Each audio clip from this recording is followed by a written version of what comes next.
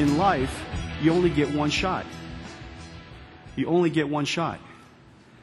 There are so many experiences where we only get one shot. And because our camera is now our phone is now our most important camera, the ability to capture that magical moment comes and goes. HDR today, our cameras today, really needs to be improved. And let me illustrate that. So this is B. This is one of our employees, and she's standing in front of a tinted window, just to make it even possible to take a picture of her standing against bright sunlight. She's standing against a tinted window, and obviously you look. She's perfect. She looks beautiful, and she's well taken. It's a nice camera. This is the iPhone 5. However, you can't really tell what the outside is. It's completely washed out. It's washed out because the dynamic range of our camera, the iPhone 5, doesn't allow us to both capture her fidelity in the dark and the bloom outside, the extremely high, the bright sunlight outside. And so you could solve this problem by focusing on the outside. And this is what you get. Now you realize that you're in Las Vegas, but unfortunately, B has disappeared. And thankfully, there's a great new technology. This great new technology is called HDR. HDR works on most of the superphones today. They all have some kind of capabilities around HDR. And with an HDR shot, this is what you get. Quite frankly, it's a nice photograph. It's a nice photograph. She's very beautiful. She's standing in front of the palms, and everybody knows that she is enjoying a trip in Vegas. Now, she goes outside, and she's standing out in the middle of the sun, and as you could see, all of a sudden, everybody behind her is washed out. Still a very nice picture. The sky's gone, the building's gone, and apparently some alien is walking just behind her. And so her boyfriend says, well, I have the technology for that. I have the technology for that. That technology, I'm a photo enthusiast. I know my stuff. I understand high dynamic range. I'm going to turn on HDR. Well, this is what you get on an iPhone 5. Well, the reason for that, now you see the background, but because the camera took 2 shots, and because there's movement in the back, it's very difficult for the camera, the image processing technology software, to now realign and figure out what's the best way to put the picture back together. Today's camera works like this. It's a sensor, goes into an image signal processor, which takes what is called the Bayer patterns and turns it into RGB. In the process, it enhances the image quality, extracts the lumens, extracts the chroma, and reconstructs what looks like to you a JPEG image. That JPEG image is stored into system memory, after which the CPU can come back and do some wonderful magic with it, such as HDR. What Nvidia's Tegra 4 architecture does is something radically different. Something radically different. We introduced a brand new way of designing our chip so that we could put our processors closer to the imaging pipeline. The first thing that you see, and let me just go back. This is old. This is new. The first thing that you notice is that we take 2 shots at once. We take 2 shots at once. 1 shot with high exposure, 1 shot with light exposure. Then the first thing that we do is we dump it into this computational photography engine sitting in system memory. And once we do that, this engine could now take advantage of all of the processors on our chip. That's why we have 72 cores. That's why we have 4 A15s. That's why we have this powerful ISP. And with this computational photography engine, we could do the necessary mathematics so quickly that effectively at the end of the shot, you have HDR. Let me illustrate. If you look at today, there's B standing in front of the palm, takes the first picture, goes through the sensor, goes through the ISP, goes into memory, changes the exposure. That's what the HDR software does. Changes the exposure, goes through the sensor, goes through the image ISP, goes into memory.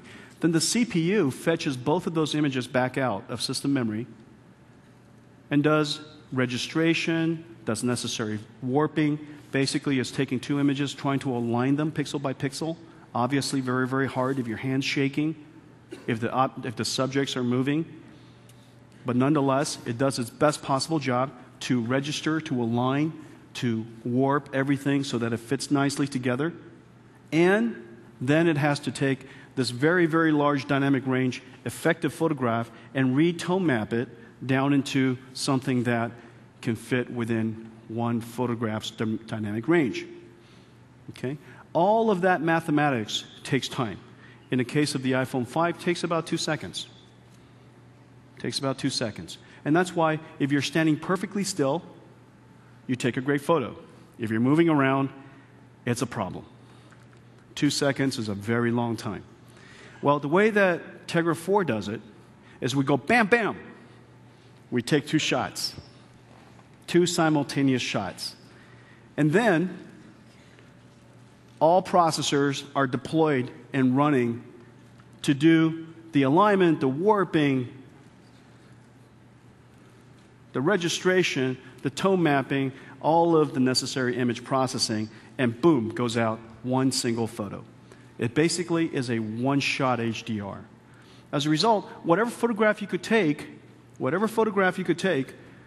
with a one-shot camera with one exposure, you could now take in HDR. Whatever you could take with one exposure, you can now take in HDR.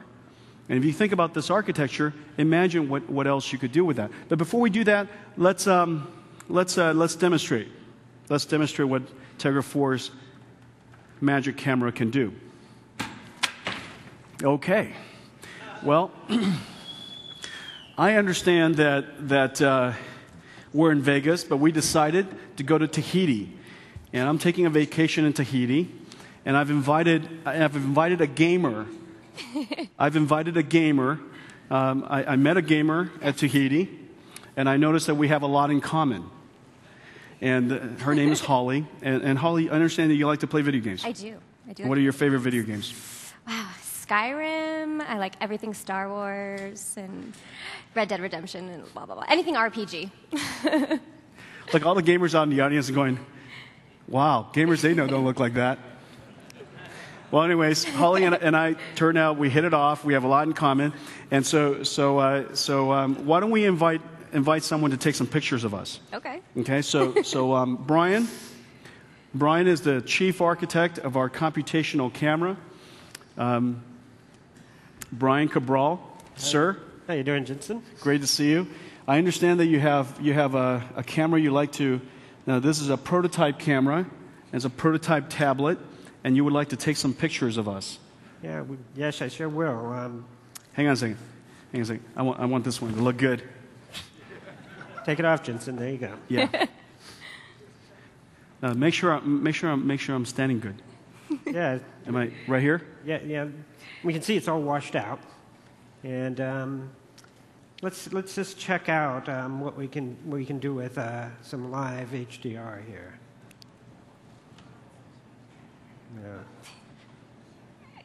That's a lot of light being thrown out behind the... Let me see if I understand what you're doing. I could barely see it through the reflection of that glass. But you're basically running HDR in live video right now. Holy...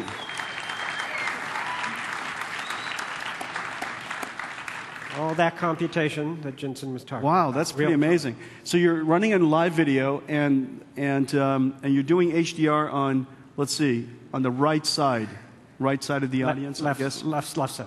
Your left side. My okay. left side. Yeah. I'm talking about their left side. So let's take a picture. Okay. So real. All right, I'm going to try to look good. Come here, Holly. Hang on a second. Come here. So let's get this one we can keep. Are you good there? Yeah. All right, let's check it out. Thank you. Let's check that out. Yeah. Holly turned out good. Let's check it out. You zoom in. Yeah, there you go. Could you focus it? Yeah, there you go. Wow. That's a keeper for your vacation. Wow. Okay, so let's see what happened here. Basically, without HDR, the background is completely blown out. But with or we could focus in on us, or we could focus in on the background. But unless otherwise, we would be underexposed. With this one-shot HDR, Brian was able to keep HDR running all the time, and he could do it while video's running, and he could take a single shot.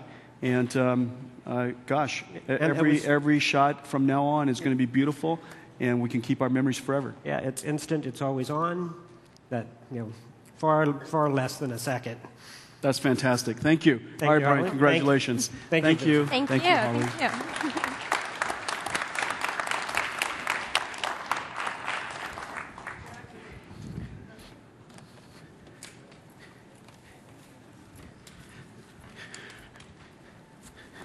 Okay, so Tegra 4, this new computational engine. There's so much you could do with this architecture. You saw the one-shot HDR today. You saw the HDR video. There's also HDR preview. It doesn't record it, munch on it for a while. It's recording, it's previewing all in HDR.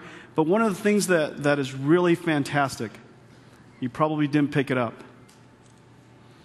Because we're doing everything at the software and hardware layer inside our chip, what comes out of the chip right off the bat is HDR. What that means is every software application today just works. No modification necessary. No porting necessary. You could either decide, I would like to have HDR on all the time, and then as a result, in that particular case, it was just a Google camera that came off of Android, pure Android, and it is fully HDR'd. The other thing that we didn't have to do just now, and I don't know if he did, was to turn on the flash. When you take two shots, how do you know when to flash? In the particular case that we had, we took one shot, then the flash works again. So you could use the flash in dark environments, turn on HDR all the time, works with every single application. The future of computational photography is quite exciting. This architecture is the first implementation for us, but you could just imagine Tegra N+1, Tegra N+2 will continue to innovate around this area. Some of the things that I'm excited about in the area of computational photography is really to turn your camera into a device that can take pictures far beyond what DSLRs could do. Just as digital music players made it possible for you to enjoy music, not just in a digital way, but in a way that you couldn't enjoy with CDs, cameras will do the same thing. These cameras, with these supercomputers, if you will, behind them, will do amazing things. HDR panorama would be possible.